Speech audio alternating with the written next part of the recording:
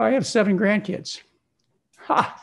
We have, I also know that, during my childhood and during our children's early life and now our grandkids, that Easter was always a big deal, a lot of fun to hunt for Easter eggs. And if you were going to say anything about a food in association with Easter, I think you'd pick the egg. And so that's why I titled this Eggs Are for Easter at Most. And I know a lot of you have eggs left over from your grandkids from yesterday.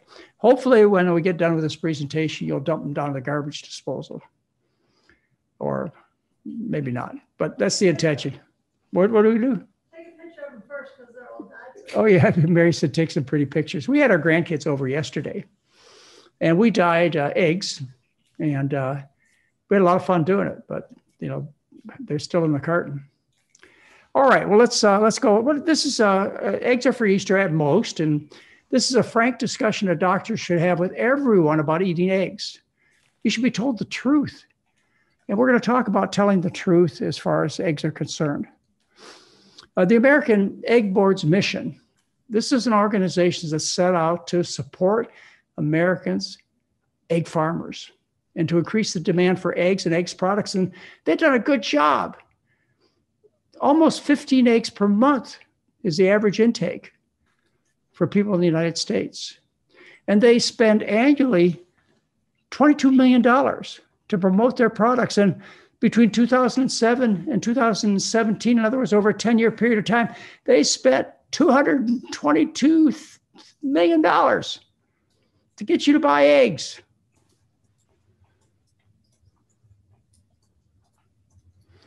We're going to talk about 6 different claims that the egg industry and their proponents make about eating eggs.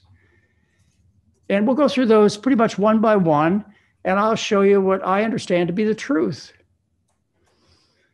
They tell you whole eggs are among the most nutritious foods on earth. They're just chock full of nutrients. Well, nutrients you can get better from other places, as we'll discuss.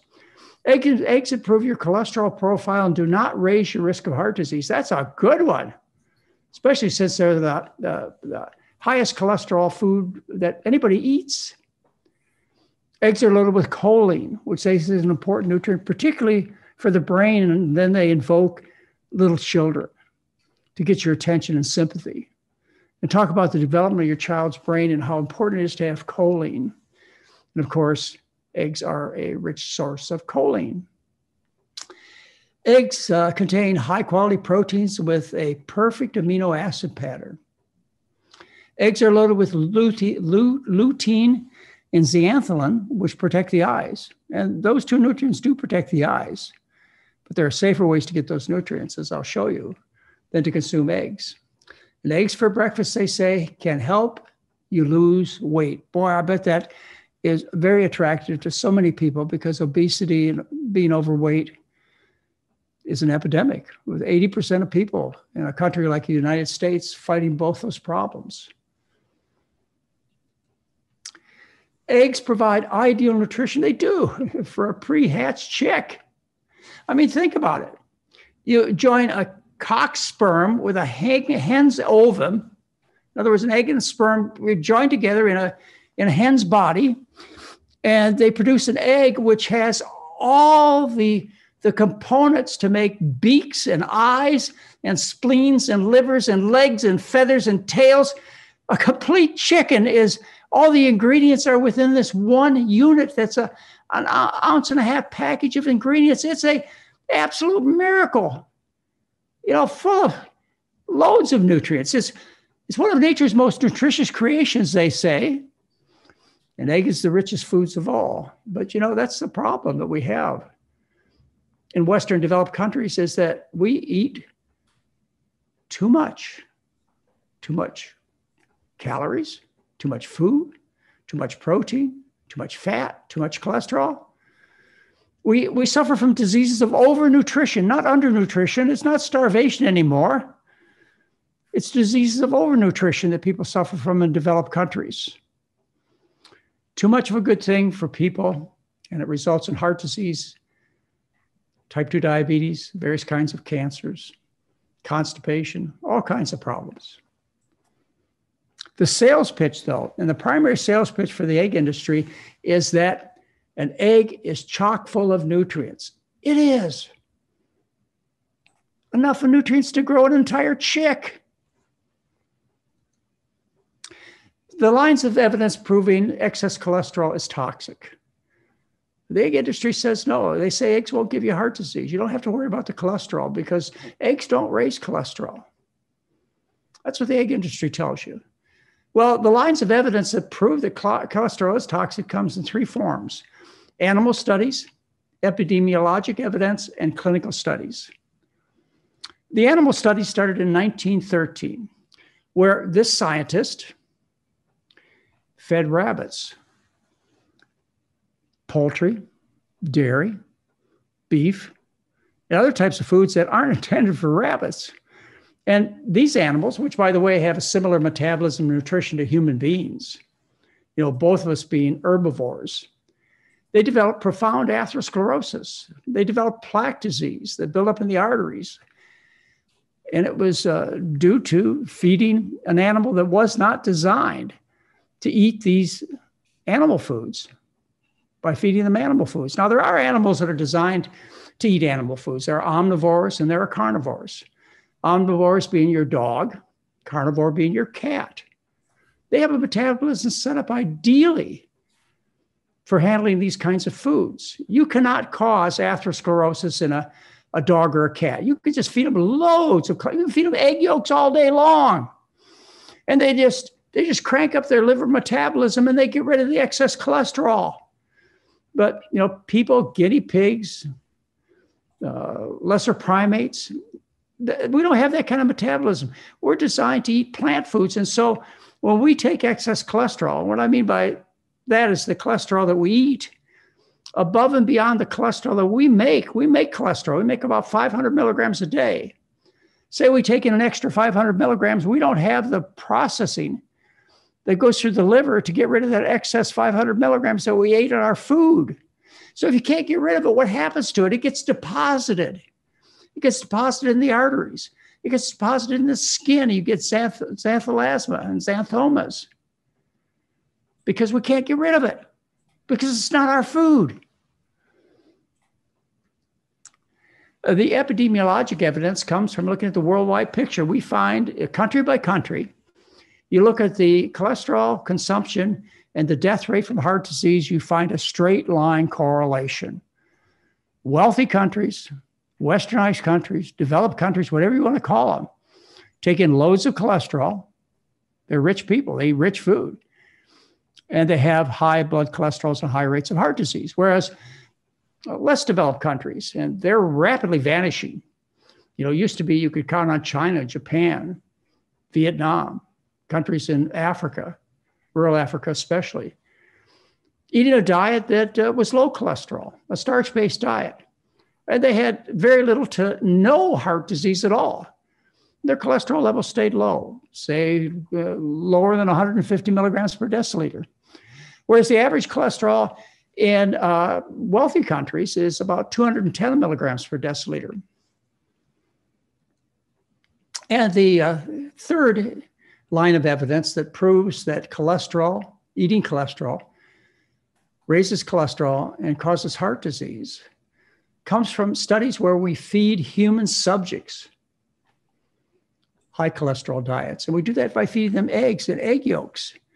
I mean, that's the classic food used to show that you raise your cholesterol tremendously. Like in this case, you see one individual, and you see this individual on a cholesterol-free diet runs a blood cholesterol of, say, 150, 160 milligrams per deciliter.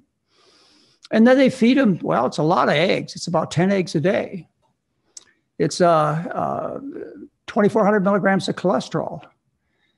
And what happens in a matter of just a few days, the blood cholesterol rises to like 265, 270 milligrams per deciliter.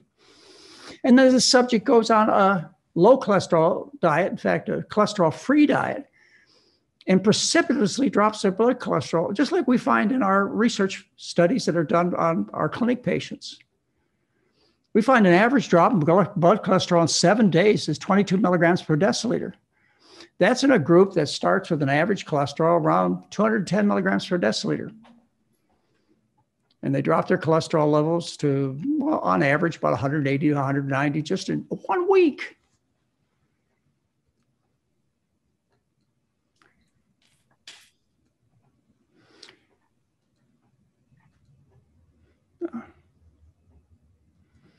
Now, what you hear depends upon financial interests in politics.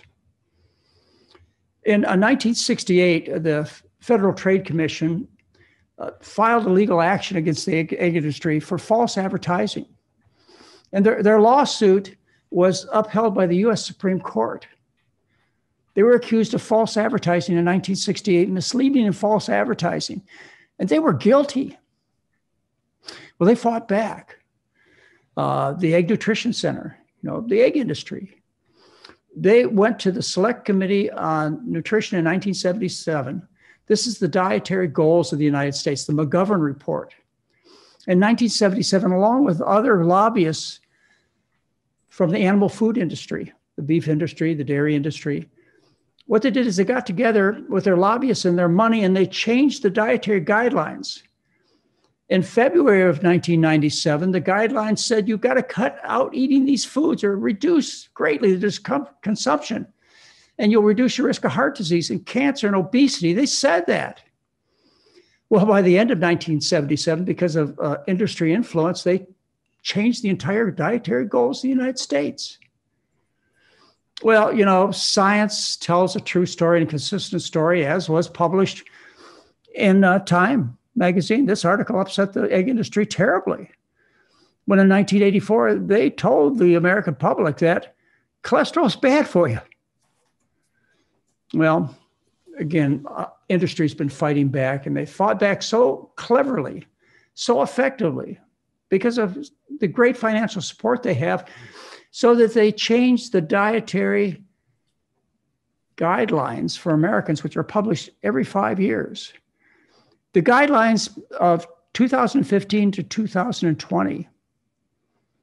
Okay, these are the guidelines that we're living by, 220 to 225, I guess, are the current ones. But these were the guidelines just before us. They said in these guidelines, they said cholesterol is not a nutrient of concern for overconsumption. That was how influential industry can be, as they got the dietary guidelines for Americans to change their recommendation on eating eggs and cholesterol. Well, we sued them. The Physician Committee for Responsible Medicine, along with my help, we filed this lawsuit. And this was right afterwards, 2016, we filed a lawsuit, which was filed in California, which didn't really go anyplace. There were a whole bunch of reasons why it didn't, but we sued them for false advertising. It's money. It's just money, folks. All right. Well, eggs are known to be high in cholesterol. They have 8 times more cholesterol than beef does. They're the most cholesterol concentrated food of anything we eat. Plant foods contain virtually no cholesterol, whereas eggs, 272 milligrams per 100 calories. Beef, 33 milligrams. Chicken. And you should note this, that the cholesterol content of various muscles, whether they move a limb, i.e. cow, flap a wing, i.e. bird, or wiggle a tail, we're talking about fish. The cholesterol content of all these muscles are the same. And the rate of blood cholesterol in people about the same when you do it on a weight basis. If you do it per calorie, you find fish has more cholesterol than beef and poultry.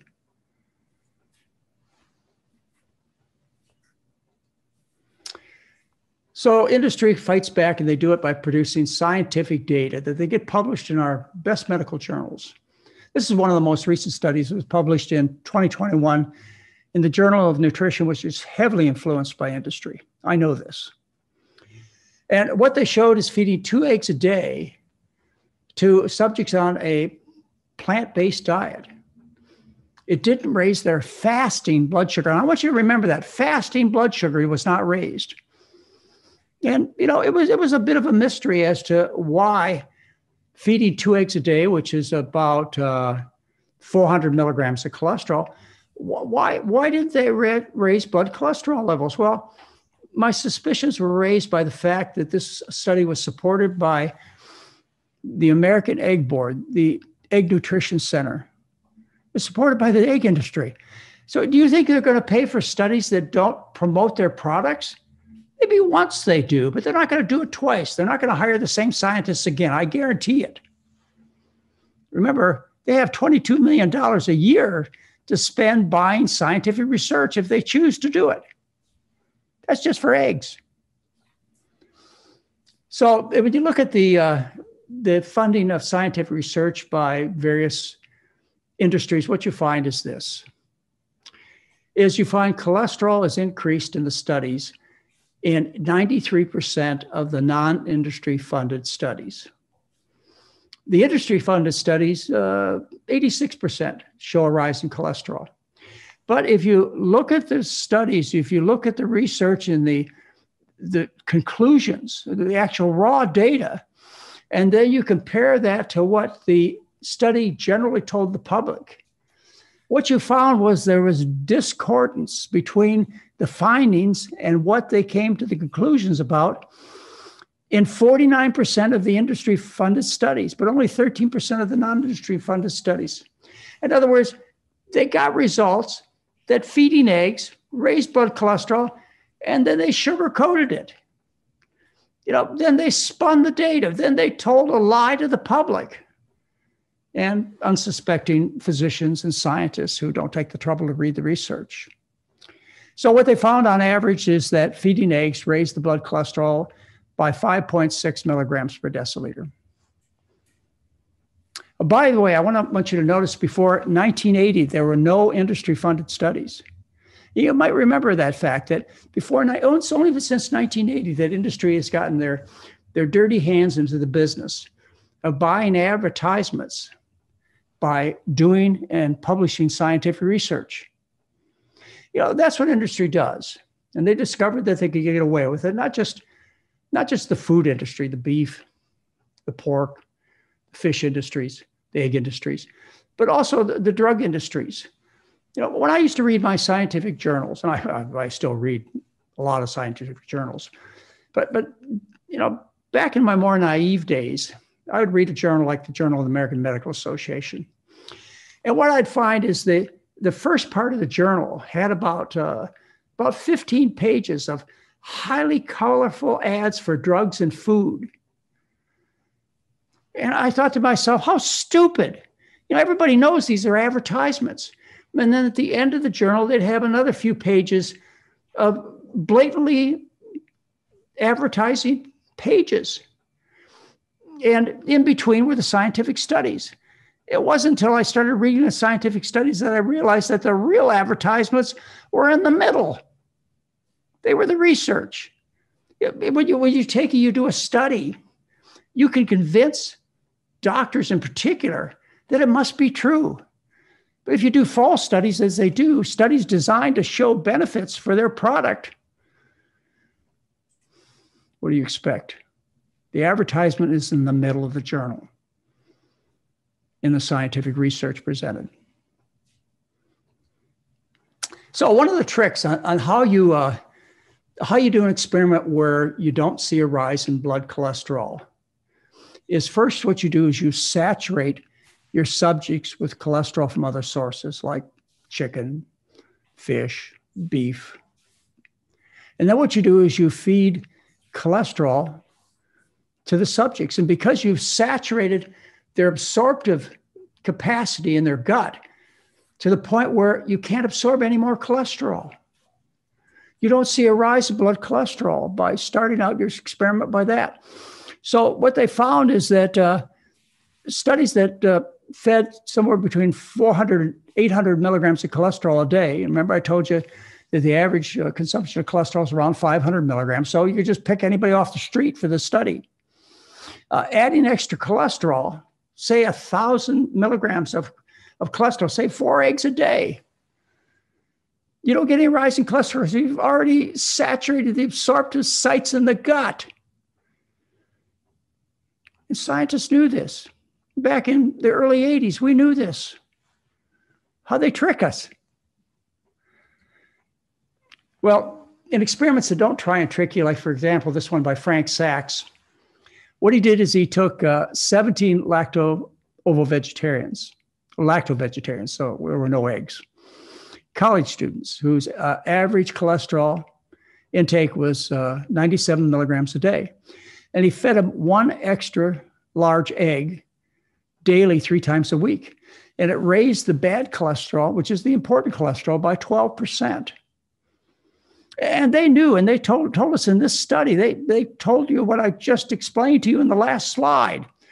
They said egg consumption is reported to produce less of a rise in serum cholesterol when added to high cholesterol diets than when added to a lower moderate cholesterol diet. So, competent researchers, they understand how the egg industry tricks people. The next trick they use is this one. This is the rise in cholesterol over time, over a 7-hour period of time. And what you see is when you feed high cholesterol, in this case, you see the round circles that represent the line where people consume a high amount of cholesterol. They're consuming about 3 eggs a day, maybe 4. 710 milligrams of cholesterol a day. You see the high rise in blood cholesterol after they eat. You see how it goes up, right like this.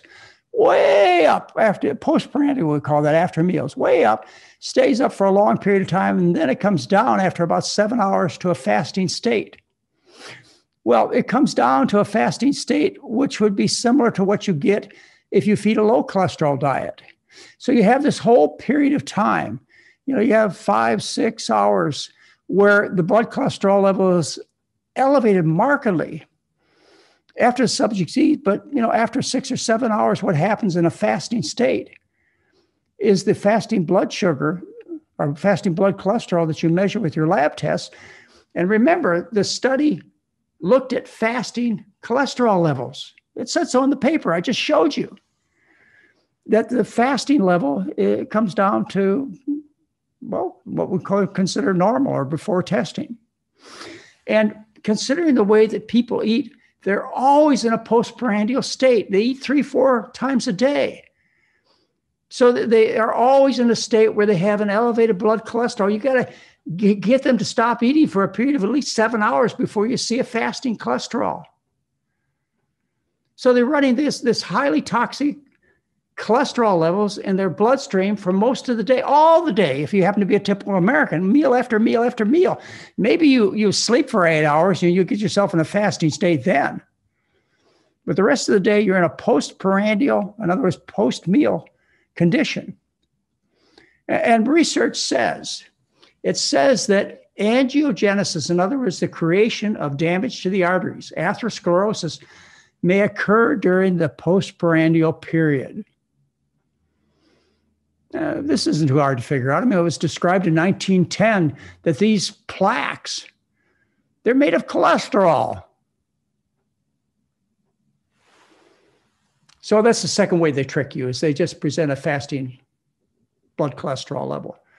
And they ignore completely the period of time after you eat where your cholesterols are exaggerated high and damaging levels. Well, your blood cholesterol is interesting. And it's important only in how it relates to how long will I live? That's what you're concerned about. You don't care if you have a high cholesterol level, do you? As long as you live a long time and in good health. How will I avoid cancer? That's what you care about. How will I avoid heart disease? These are the real truths that count, aren't they? Well, let's take a look at current and very important research that's been done addressing these particular issues. Here's one out of the Public Library of Science Medicine, the most respected, unbiased journal that's published. And the title of the article is Egg and Cholesterol Consumption and Mortality from Cardiovascular and Different Causes in the United States, a population-based study.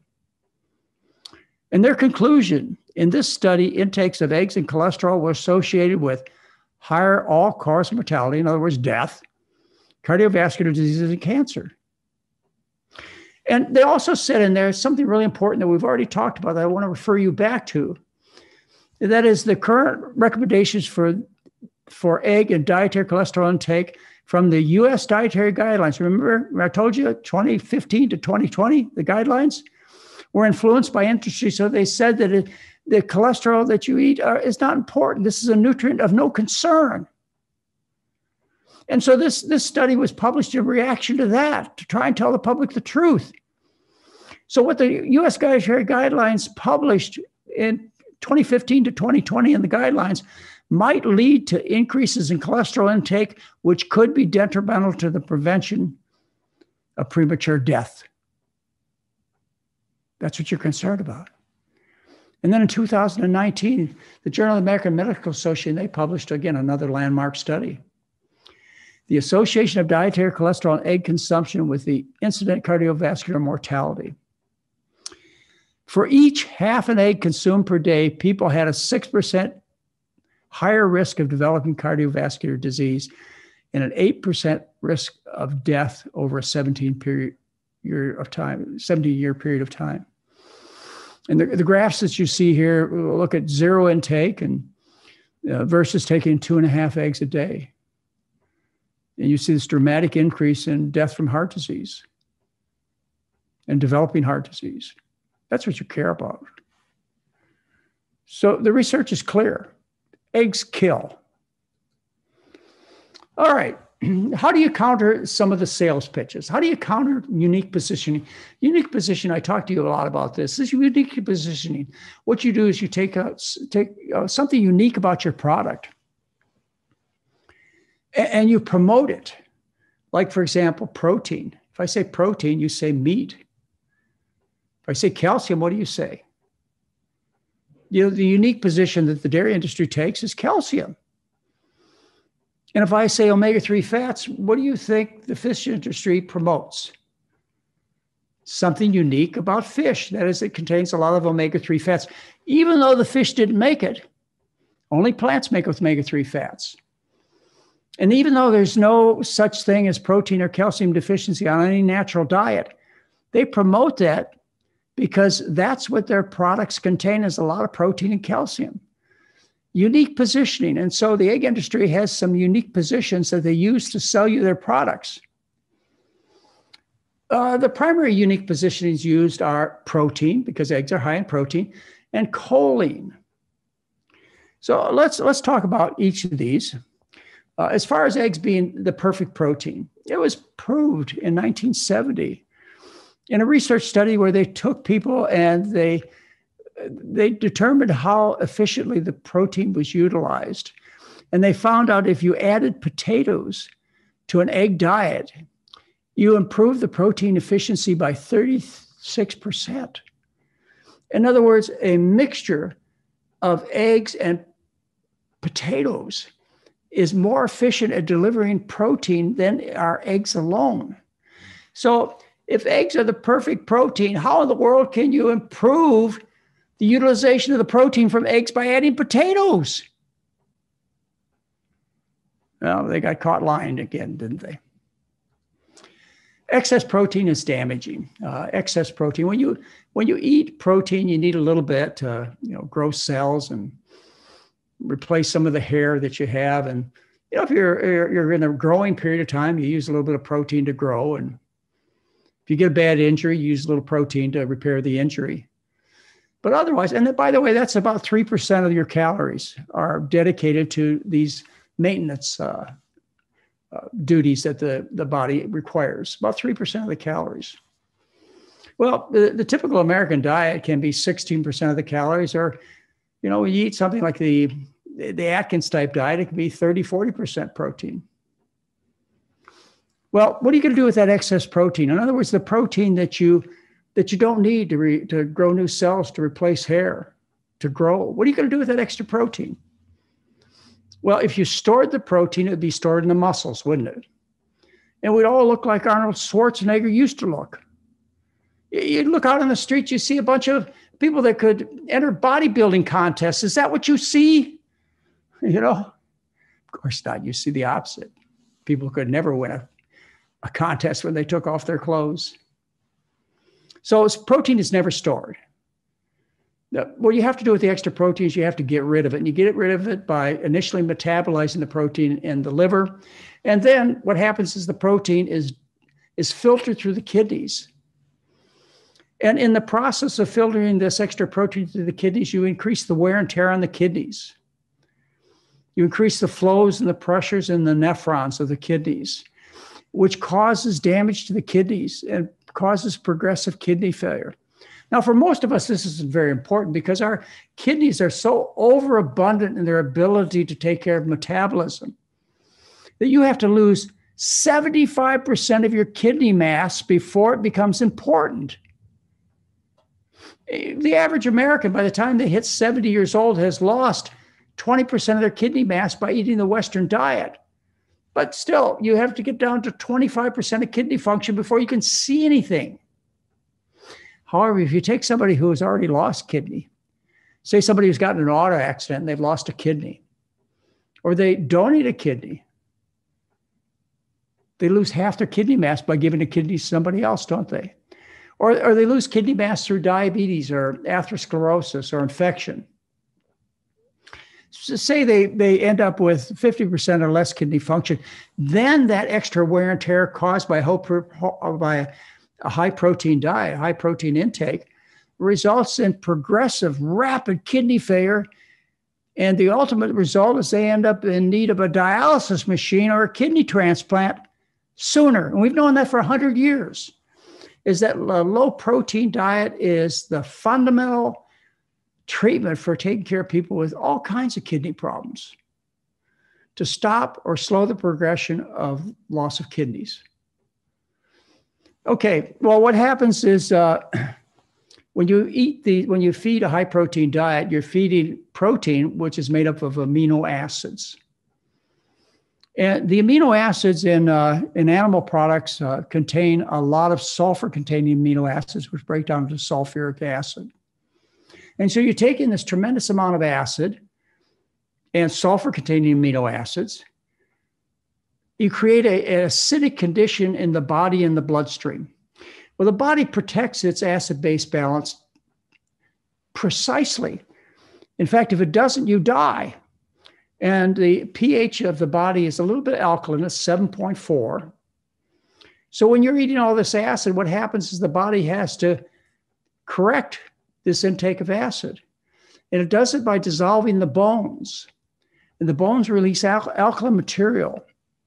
Well, in the process, you weaken the bones and the material of the bones, not just the minerals calcium, but also the bone tissue, is metabolized out of the bone, and the bones become weakened, which results in a condition called osteoporosis, which everybody fears, and they should rightly. And that bone material ends up in the kidneys and solidifies into little pieces of bone called calcium kidney stones, which almost all kidney stones in people living in Western worlds are made of. They're made up of calcium. Eating the high protein Western diet is essentially peeing your bones into the toilet. So you try and sell me eggs on the fact that they're high in protein. I'll tell you what high in protein means. Here's the amino acids. We have a couple of sulfur-containing amino acids. They'd be cysteine and methionine. These guys right here. You see the little yellow here? Okay, the little yellow is sulfur. And these are the sulfur-containing amino acids which are so prevalent in animal foods, which break down to sulfuric acid. Let's talk about methionine. Let's talk about this amino acid, this sulfur-containing amino acid. Let's talk about egg whites. They push egg whites with the idea that you get rid of the yolk, which is high in fat and high in cholesterol. And so you're told that eating egg whites is safe. Egg whites are 100% protein. And the kind of protein that egg whites have is dominated by sulfur-containing amino acids. Let's take a look at the methionine. Remember, that's a sulfur-containing amino acid in various foods. For 100 calories, each of this is based on 100 calories. Pinto beans, 98 milligrams. Potatoes, 35. Rice, 52. Egg whites, 700.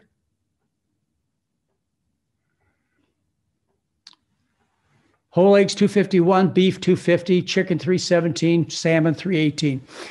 Okay, so what happens when you eat a lot of sulfur-containing methionine amino acids? What happens? Well, we just talked about what happens to the bones. It leads to osteoporosis and kidney stones. I went over that in detail with you. Well, methionine is metabolized into homocysteine, and there was a big rage about homocysteine levels and whether or not you were going to get heart disease. The higher your homocysteine level, the greater your risk factor for getting heart disease, because your homocysteine level reflects how much of the animal foods you eat. So methionine is metabolized into homocysteine. Sulfur feeds cancer. In fact, when you do experiments, say in a petri dish, you can't get cancer cells to grow unless you put methionine in the medium. If you make up your growth medium in, say, a petri dish, without methionine, if you use other sources of sulfur like cysteine, the cancer won't grow if you leave the methionine out. The methionine is toxic to tissues, particularly the intestine. And because of the toxicity of these sulfide compounds, it's believed that it irritates the intestine and is one of the factors involved in inflammatory bowel disease, like ulcerative colitis and Crohn's disease. In experimental animals, restriction of methionine prolongs life. Methionine is a sulfur-containing amino acid. Sulfur stinks. The most obnoxious smell is rotten eggs because of the sulfur. When you went to Yellowstone National Park and you stood by the sulfur pits, it was disgusting. It was repulsive, because by nature, we are repulsed by sulfur. Well, when we eat large amounts of sulfur, as we do when we eat animal foods, for example, beef has 4 times as much sulfur as do beans. We're talking about the same number of calories, the same amount of protein, 4 times as much methionine, sulfur-containing amino acids. Chicken, 7 times as much as corn. Tuna fish, 12 times as much as sweet potatoes. So you're taking this large amount of sulfur and something has to happen with it. The sulfur that you eat, it's absorbed in your intestinal tract, goes into your bloodstream, floats around in the bloodstream. When it gets to the lungs, it's exhaled. That's how you have bad breath. In fact, if you go to your dentist,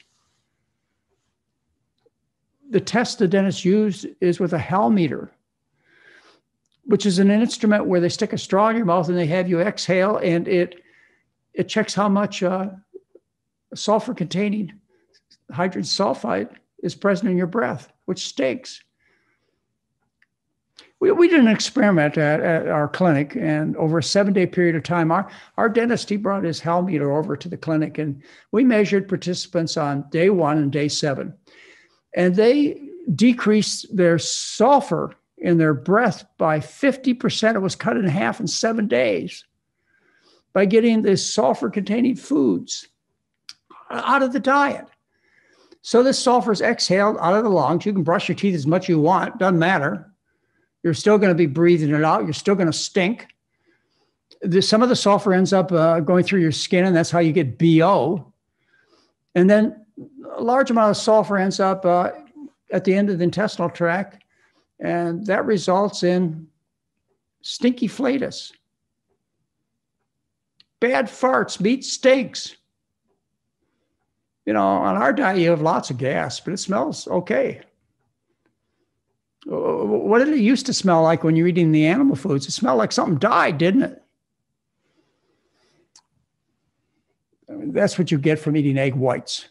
Lots and lots of methionine, lots and lots of sulfur, which results in various sulfide compounds, hydrogen sulfide compounds, cause a whole bunch of problems. So choline, they push choline. All right, choline is a nutrient that's required by the body. And the first thing I want to point out for you is that the requirement for choline is 150 milligrams a day. For adults, that's children. For adults, it's 500 milligrams a day. Look at the choline content of various foods. Eggs, yeah, they're very high in choline. Beef, high. Chicken, but soybeans are just as high. And potatoes, there's lots of choline in potatoes, 57 milligrams per serving. Beans, 45. Quinoa. Quinoa has more choline than milk products, et cetera. You get plenty of choline in your vegetable foods. Choline deficiency is virtually unknown. It's never tested for in routine examinations.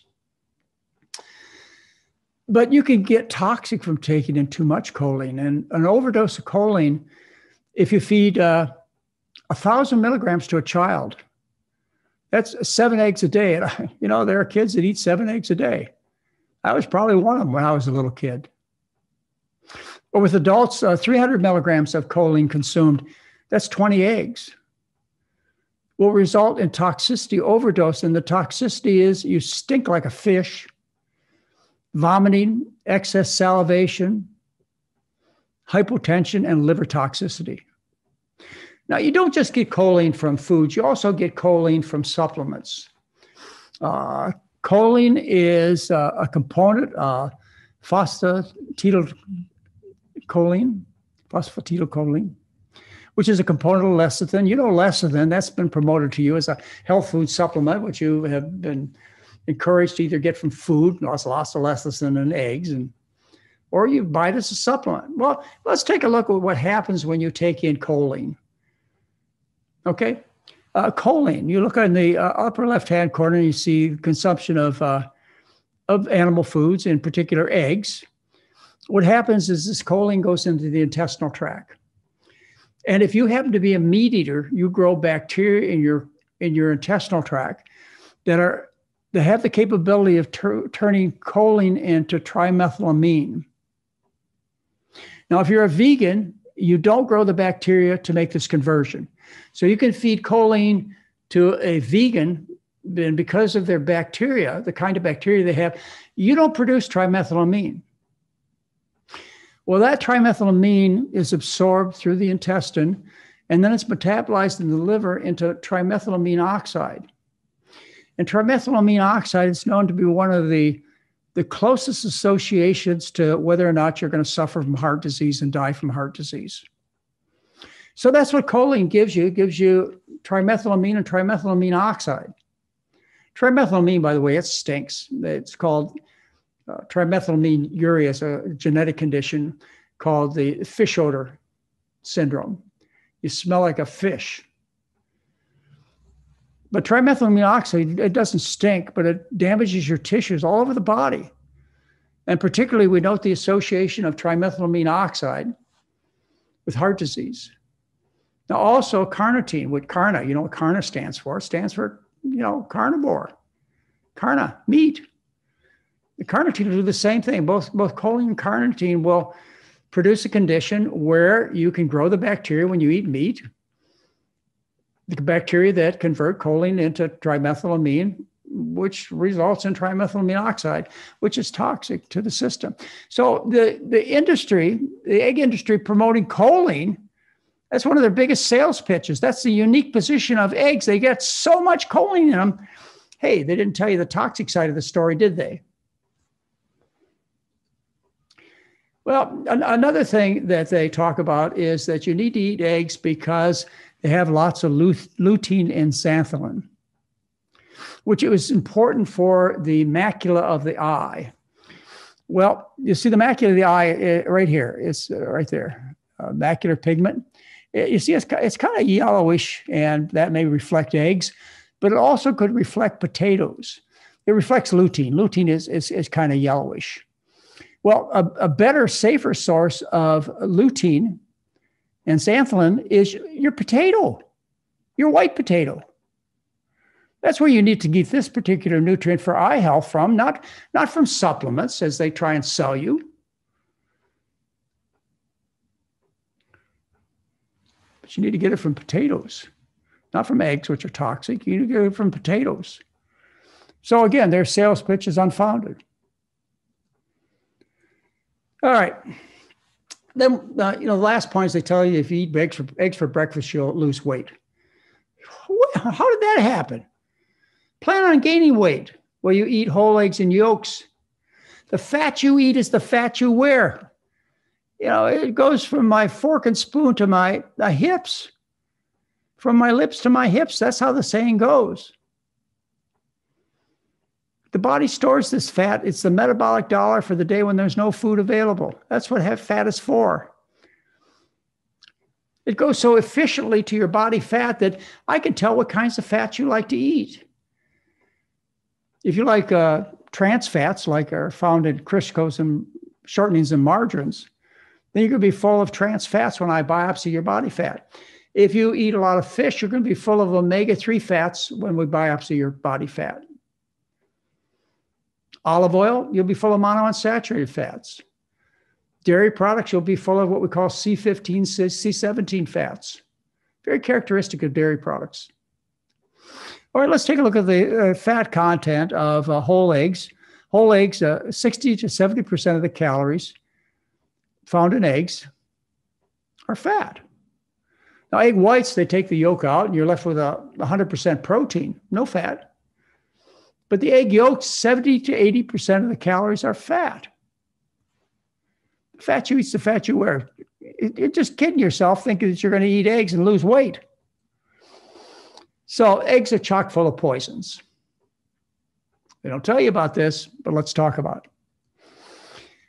Eggs are one of the highest sources of PFASs, which are polyfluoroalkyl substances.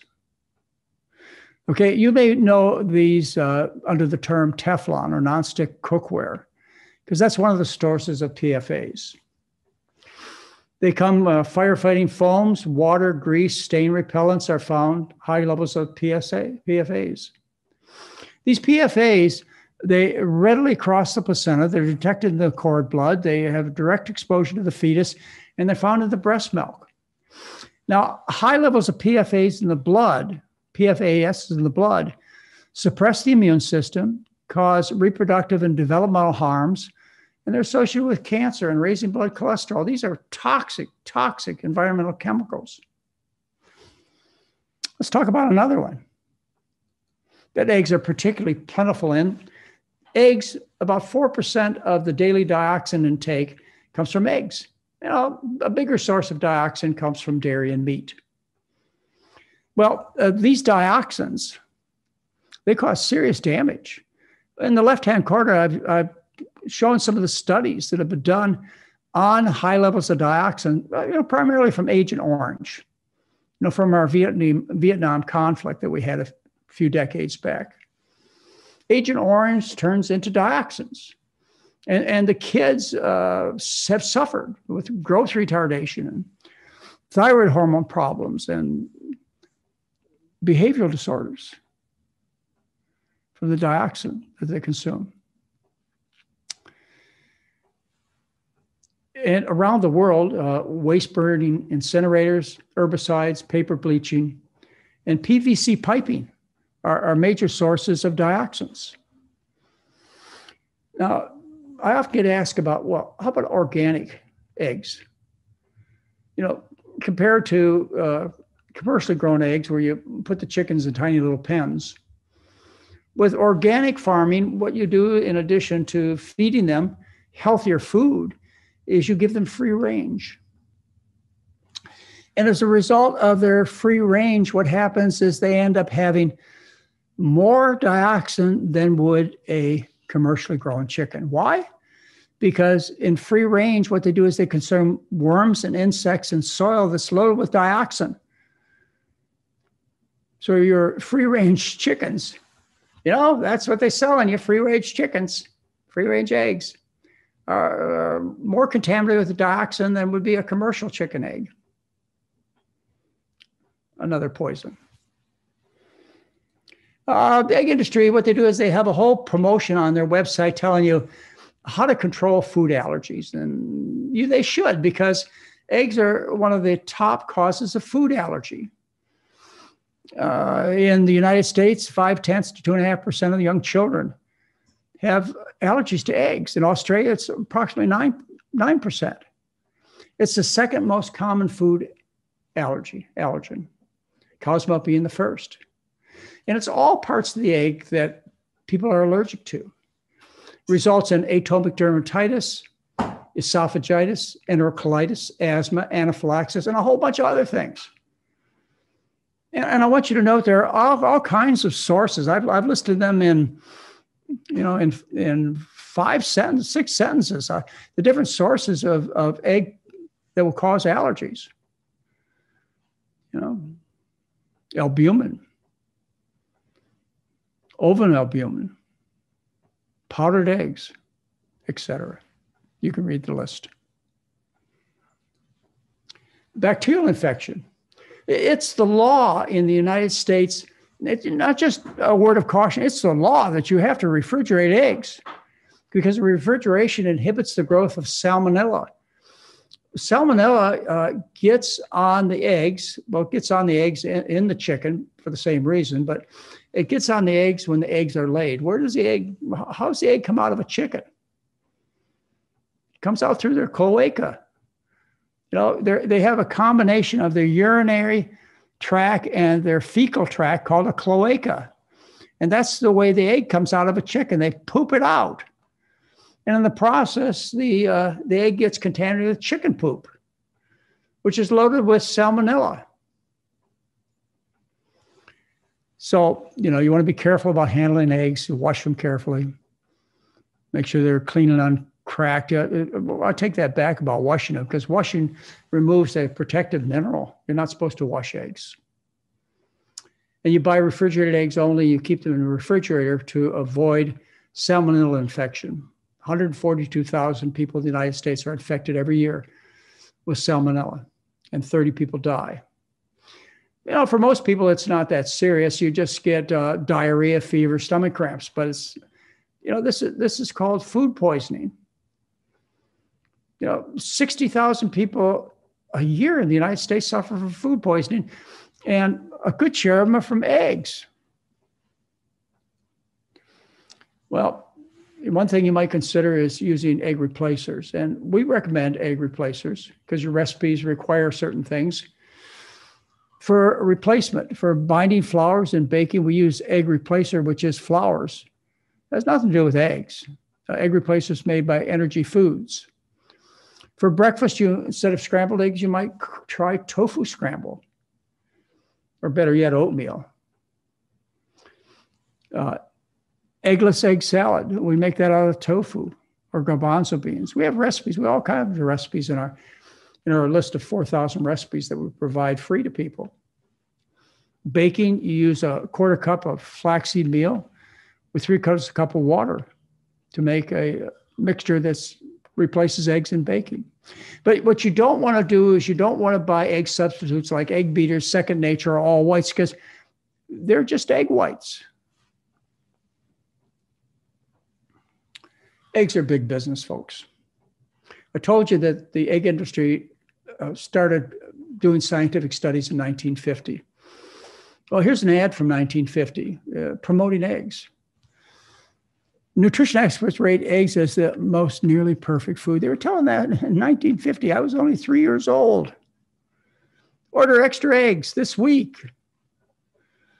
It's been going on a long time. And then the egg industry, the egg board, the Egg Nutrition Board, they got involved in the whole situation, and they carried this advertising to the extreme, to the point where they're telling you from the egg industry things like, there's no need to avoid eggs on a heart-healthy diet.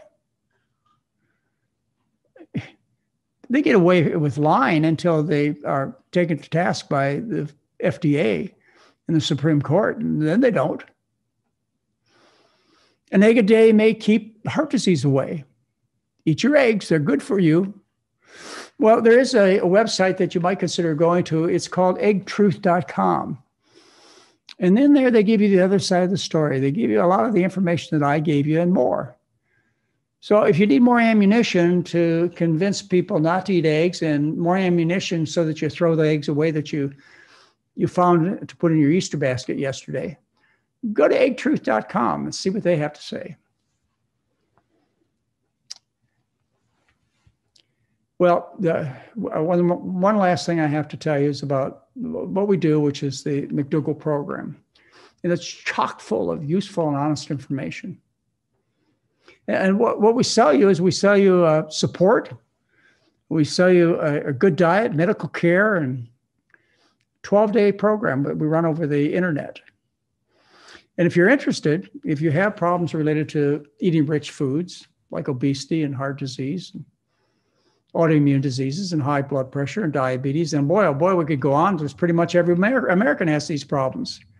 That means we have a potential audience of 330 million people in the US, and probably out of the 7 billion people that occupy the planet, probably about 4 billion of people need us.